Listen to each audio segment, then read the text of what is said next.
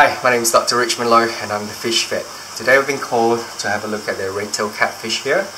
He hasn't been eating for 2 weeks and since Saturday, so it's 2 days now, he's been floating to the top.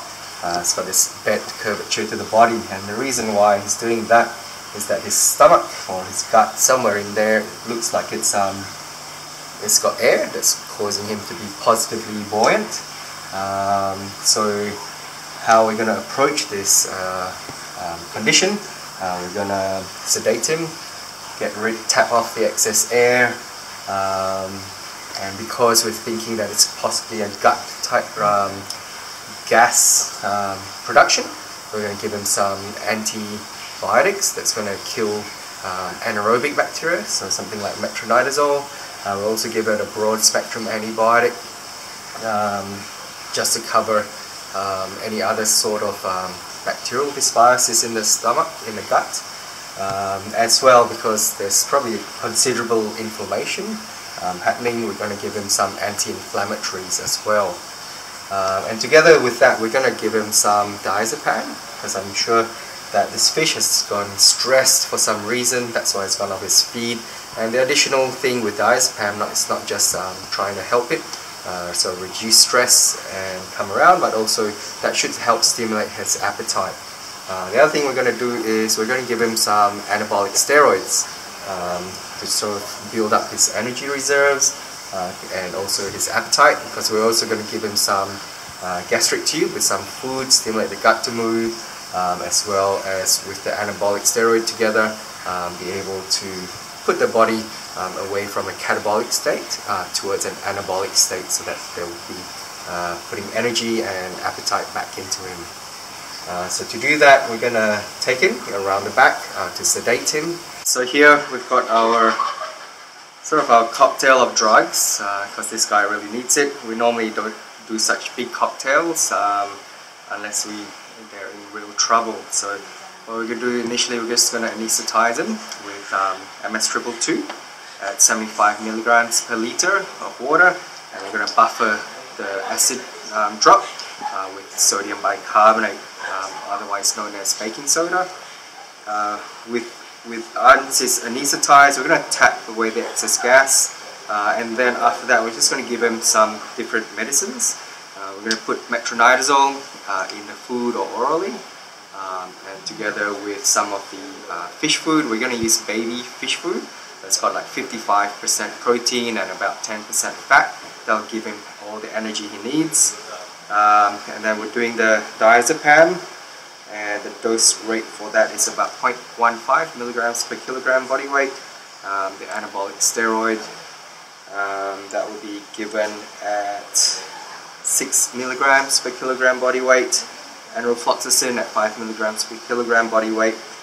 B complex at 1.1 mil per kilogram, and then flunixin for the inflammation, which is going to be given at 0.25 milligrams per kilogram body weight. And where I get all these dose rates, basically I've been collecting them over 10 to 15 years into a book I've called Fish Vetting Medicines. So we're going to weigh him, and then we draw out all the necessary medicines that we need. Basically, you just add your glycerate, which is the tube, and mix it around. Basically, we keep the two powders separate because this is a chemical reaction that will happen, and it creates an oily slick. I'm not sure what it does to the chemical. It still works, but I prefer to just add these two powders separately.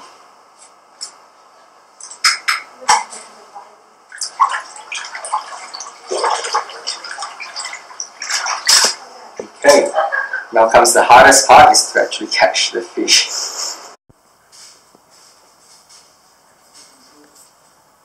Try and just get the fish and so to weigh him, basically put him in this hoist up.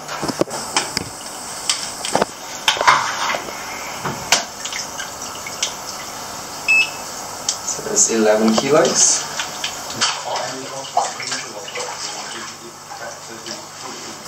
Okay, so we've got all our drugs here. this is the diazepam, so we'll give that intramuscular.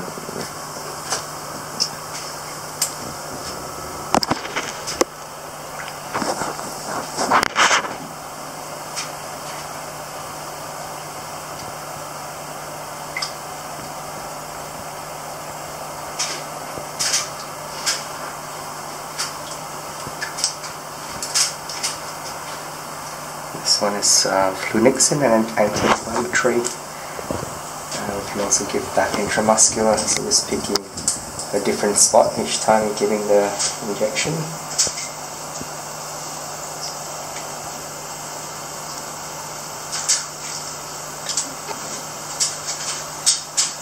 This is enrofloxacin, the antibiotic. You can get local tissue reaction, so we're going to give this one intraperitoneal. So to do that, making sure that you avoid all the other organs. Basically just pick up the pelvic fin, so you can lift up the body wall, go in through there. So it's a bit tough.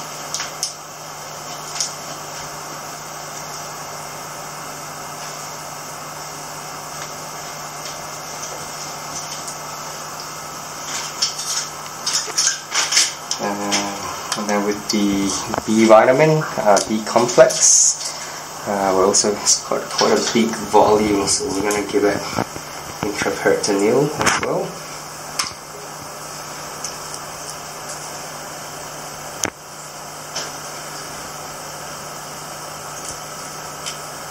This is to help with fermentation and also with energy production. And then we've got our anabolic steroid, stanozolol. Again, it's quite a big volume. Can you either give that intramuscular or intraperitoneal?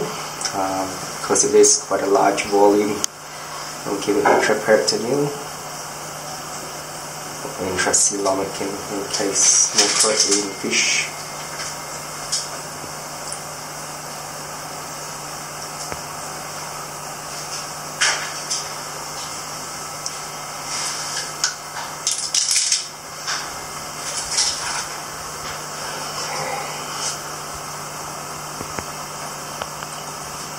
I feel there's something quite hard here. I wonder if it's maybe even got a tumor or something like that. And you can only, I guess, tell if you're doing exploratory laparotomy or x-rays. Alright, so now we'll get him set up, ready for gastric tubing. So here we've prepared some baby fish food, which is powdered form, mix it with water, fill it into the syringe, and here we've removed the sort of air from the tube so that we don't actually have too much, so we're not putting air into the stomach. So now we're just measuring the length of the gastric tube that needs to go in, which is just past the length of the operculum. So leaving my finger and thumb on the gastric tube. You can actually mark it with a pen as well, but here we get an idea of how far we need to push it in. So we're just here inserting the gastric tube midline straight into its gullet, taking care that it doesn't pierce or rupture any structures, not rupturing through esophagus or the stomach.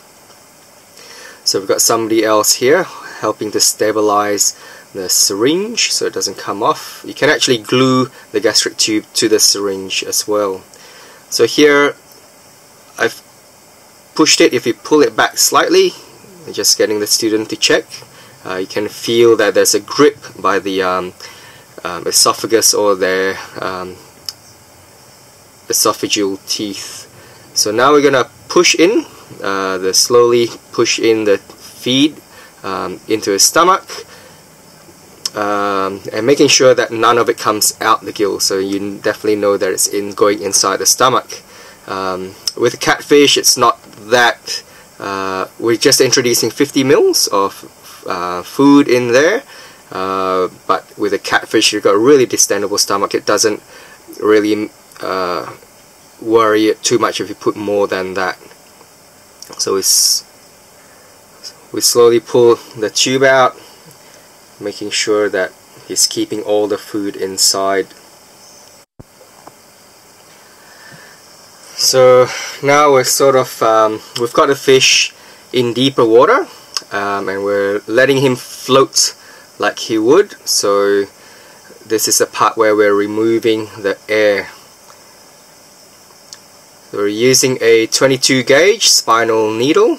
It gives us enough of a diameter in the needle to allow ease of aspiration. By floating him in deep water, the air is just naturally going to come to the surface. So where we're inserting the needle is going to be the part that is, I guess, the uppermost. And once we've got it in place, we're putting negative pressure on the syringe so that we actually know we're in the right location. This is a 60 mil needle, so we've sort of reached the capacity of it. So now what I'm doing is I'm holding the fish up high enough with the hub of the needle above the water, and getting my colleague to remove the syringe from the hub of the needle, get rid of the air from the syringe, and reinstalling the syringe back to the needle.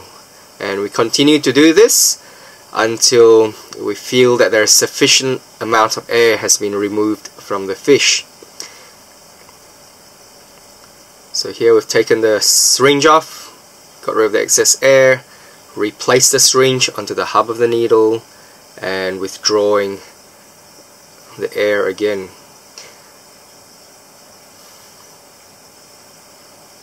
So we sort of lost our position a little bit, so we'll pull the needle out a little bit and then redirect the needle, making sure that you don't actually move the needle side to side too much, because you will actually start causing lacerations inside. So here we've removed the spinal needle. I put some digital pressure on the point of insertion to make sure that the skin and muscle, all that forms a seal again, so that we don't get any water entering the cavity or the point of entry of the needle. So now the fish is replaced back in the water. You can see that he's breathing normally. Once he's spontaneously respiring, he's okay to be left. Okay, so here our red-tailed cat with how many meals did we remove? So many. 7, 11 times 60, 660. Yes, so we removed more than half a liter of air from his swim bladder. That was what was causing him to keep on tilting to the side. At first I thought it was muscle spasm, but it was actually the air. So now that we've got all the air out, being a bottom dweller, he's going to be much more comfortable lying on the bottom. And from here onwards, we've also added vitamin C into the water at 10 milligrams per liter to help with healing.